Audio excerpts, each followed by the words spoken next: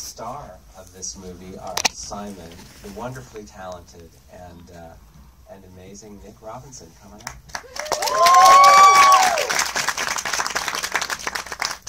And next I'll introduce his thoughtful mother, entrepreneur, actor, bagel baker, Ms. Garner.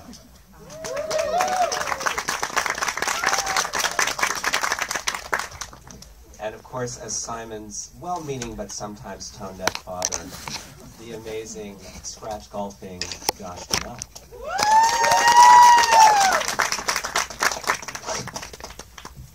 Did you like it? Yeah. Isn't he great? Thanks, Mom. So you guys all come to this movie.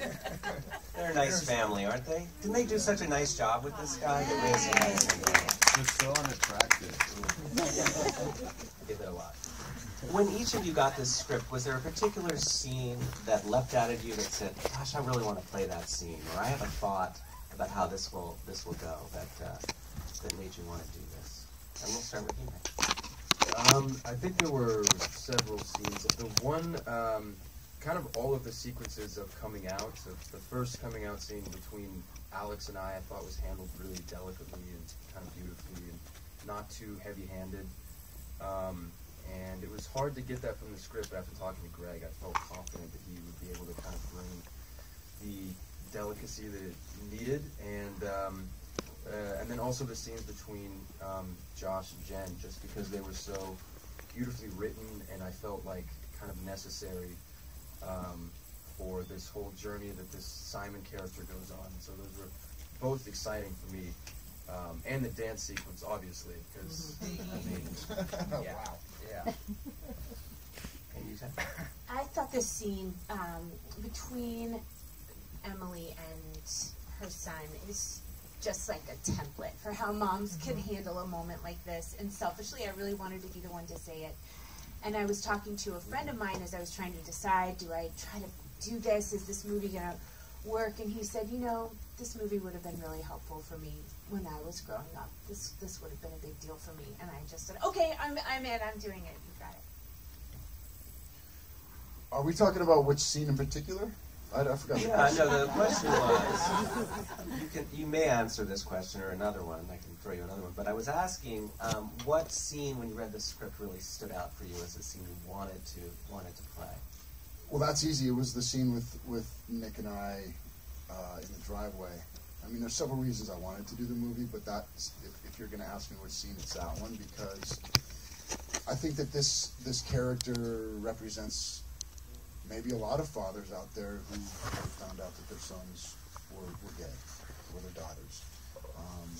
He wasn't necessarily homophobic, but he was, like you said, tone deaf to a lot of things, and probably wasn't as tuned in as he should have been, and learns through the reveal that, you know what, it doesn't matter, I love you no matter what. And I think that there's something really powerful in that. Now, all three of you have been in high school movies, have played young people, are playing young people. Now you two are playing the parents and not the protagonist in this. Thanks for reminding us. Very young. We had one when we were, what, 8? Well, it's good. You did a good job, as I said, and it's nice that you were able to cobble things together as 8-year-old parents. You don't see that.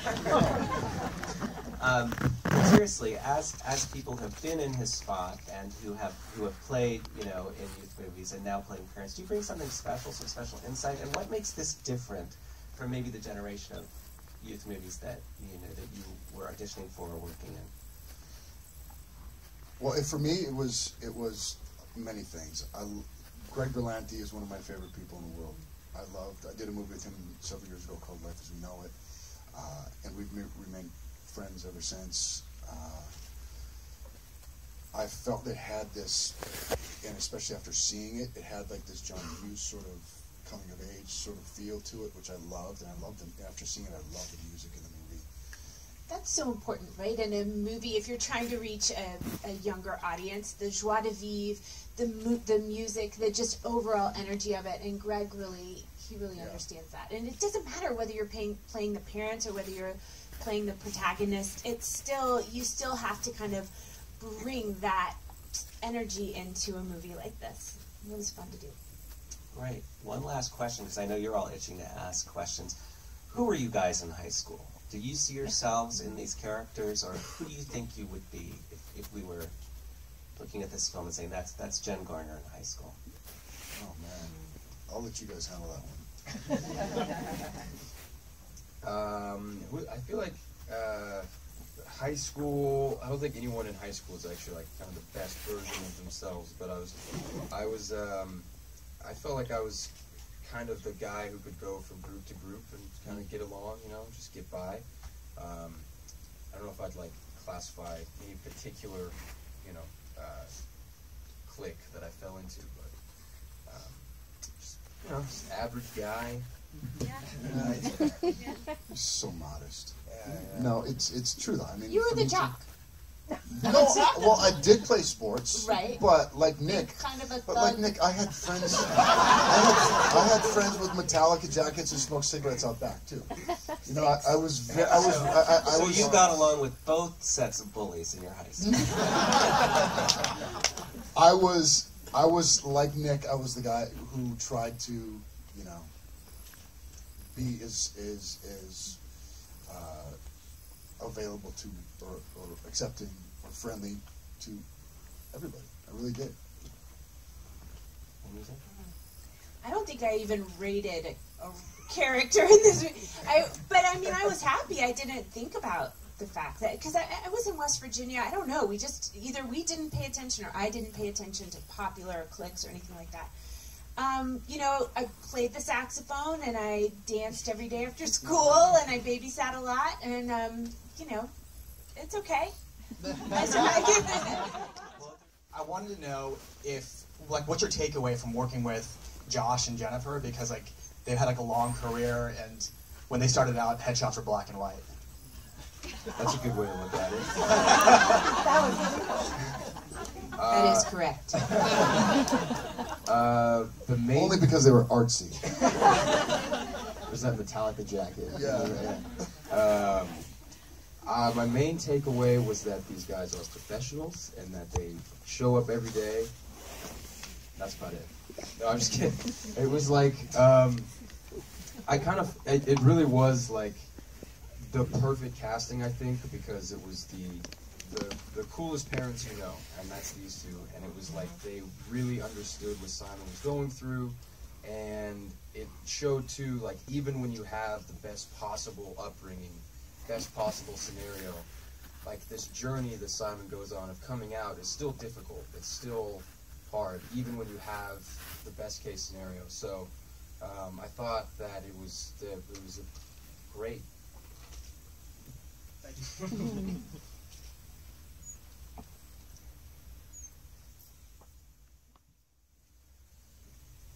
I guess it did make me think about how I would react, and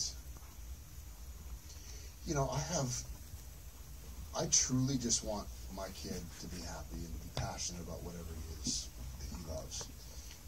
And if he came out as he was gay, so be it. You know, if that makes him happy, I truly believe that that's what it would be. And maybe it's because I waited a while before I became a parent. I'm not as, you know, I've seen a lot. I know what, you know, I have a lot of gay friends, and so it doesn't. I really don't care. I just want everybody to live, be their highest self, you know. And if that's what it is, that's what it is. It really doesn't bother me. But also, our kids are growing up in such a different time where my kids are growing up saying, "Oh, someday when I get married, I don't know if I'll marry a man or a woman." They really, that door is open in a way that it never has been, and they really do know, oh, this is so and so, and this is his husband, and this is so and so, and this is her wife, and that is completely been normalized for, at least for my kids, and hopefully will be for this whole next generation. So I think it would be a conversation that, if that somebody would be a part of, hopefully me, but somebody in their lives would be a part of from a much earlier stage, so that it wouldn't be as involved with like the teen angst at the same time. But I certainly, my kids would know that I'd be super gung-ho. Awesome, let's do it. Heck yeah. I mean, wouldn't that be amazing if we hit today's youth like a John Hughes movie? What could possibly, be a higher compliment to Greg? And certainly we would all feel the kind of reflected glory of that. I have read the book. I read the script first, though. I was first introduced to the story through Greg, who had this script that he was kind of championing, and it was afterwards that I met Becky and I read the book. And I think that everyone, myself included, can relate to Simon and his sort of journey and just like trying to find yourself and come to terms with yourself in a way that feels comfortable to not just you but all the people around you as well. And I feel that Simon, his journey for a lot of it is it's about him sort of tamping himself down, which I think people can relate to. Is like, what kind of person are you when you're constantly trying to please other people and like tamp down your own personality? And I think that that's kind of something that the film deals with really beautifully, and it's something that I can totally relate to with Simon as well. Just being in that position of trying to keep all these balls in the air and get through it. So yeah, I think, does that answer your question? I think it does. I think exactly like you said, take your power back, and I mean, it's different for everyone, I think, but it's just be bold, be strong and loud, and be happy with what be confident in what you're trying to say, and yeah, just do a dance number to Whitney Houston. I don't know. Well, Greg gives you room to play and to find, whatever it is, and that's what was really fun about a lot of the stuff that we did. In particular, I guess the scene, like I said before, the scene that I really wanted to do this movie for was a scene with he and I, and I think it was, how did it get there? I truly thought about my boy, and if this were to happen, if you were to tell me this, how would that affect me? And it just took me to like a really emotional place, just because truly, no matter what, you love your kid, no matter what, and I think that helped me get to that spot. Nick made it very easy. He's a really talented dude, and was very available. And it's not easy doing scenes like that. But as long as you feel safe to go there and to just tell the truth as honestly as you can, that's what you hope for. And I guess that's what helped me get there. For me, I was thinking about so many friends of mine and thinking, oh, I wish I could go back for them and say this to them. I wish that I could have, I wish there have been a couple of friends, especially when I was younger, who came out to me, and I think, God, please let me have had a moment of wisdom when I was there for that moment. I hope that I did. But yeah, I was just so filled with love for the whole experience of it. Yeah, I would say it was Greg as well. I would just reiterate that. He really made a safe space for everyone.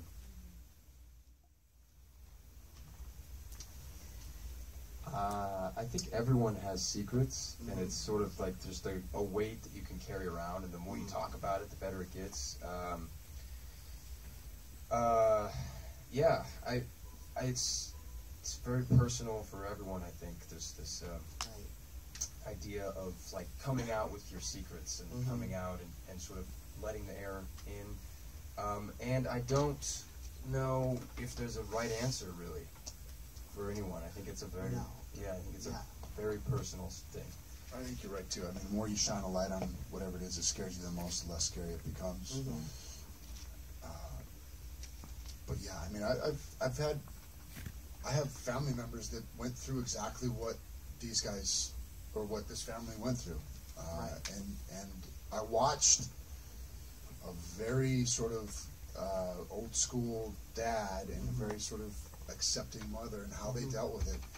And he just got married last year, and the dad could not stop crying. He was so happy for his son. You know, so I think that's a good example of, again, you know, it doesn't matter. As long as your kid feels happy, passionate about something, and as long as they're a kind human being at the end of the day, who gives a shit what their sexual orientation is? Right.